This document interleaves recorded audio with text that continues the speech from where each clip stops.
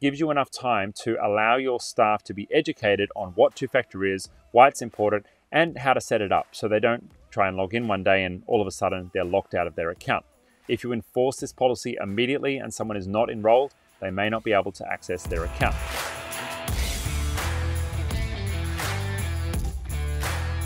In admin security, users report what is users enrolled and not enrolled. So let's dive into our admin panel. So we're going to go to reporting, user reports, security.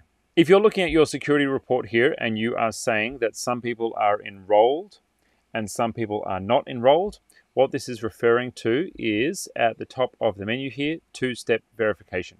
So what that means is some people do not yet have two-step verification enrolled for your user accounts. And that's actually a pretty big issue for your business because it means that if someone's password is compromised, well, then their account can easily be compromised. Now you'll see here, if I scroll through, be very surprised to find anyone who's not enrolled. It looks like this might be a new user who's been configured here and not yet enrolled. But our team typically have to enroll straight away by policy, otherwise they get locked out of their accounts. Now, how do you set an effective two-factor authentication policy? I'll show you how to do that. So for us to set up our two-factor authentication, we go into our security menu and then authentication and then two-step verification. And you have the ability here to set a policy for the whole company. And if you wish, you can even set a policy just for groups of users using the organizational units feature.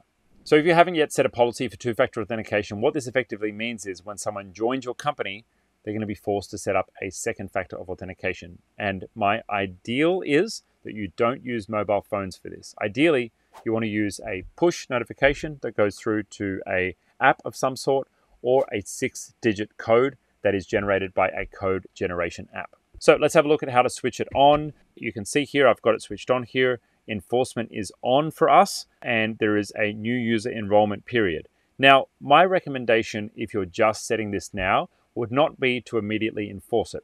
My recommendation would be to switch it on from a certain date, and that might be a week or two in the future.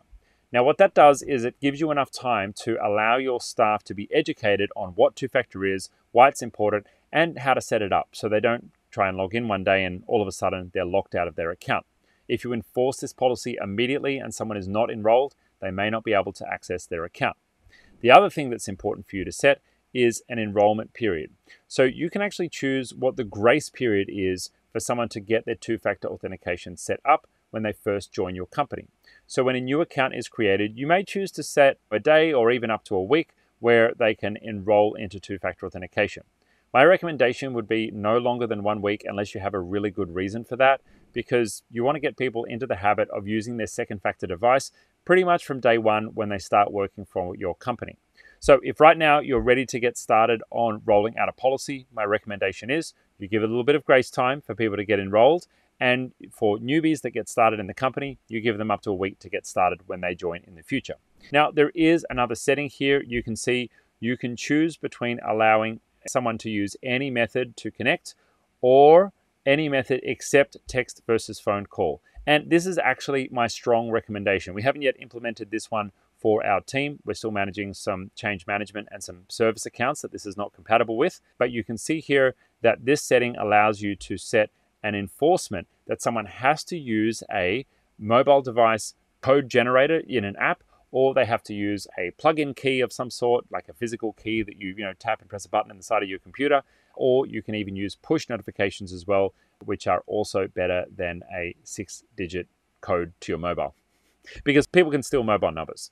The threat that you have is that if someone gets access to your mobile phone by calling your internet service provider or your phone provider, pretending to be you with your identity, and then yanking that number over to a fresh SIM card that they've just bought, unfortunately, they're going to be able to get access to your account pretty easily, and we don't want that. If you need more help with what we've covered in this video, itGenius provides support services to businesses all over the world with problems just like this. Click the link below to get started.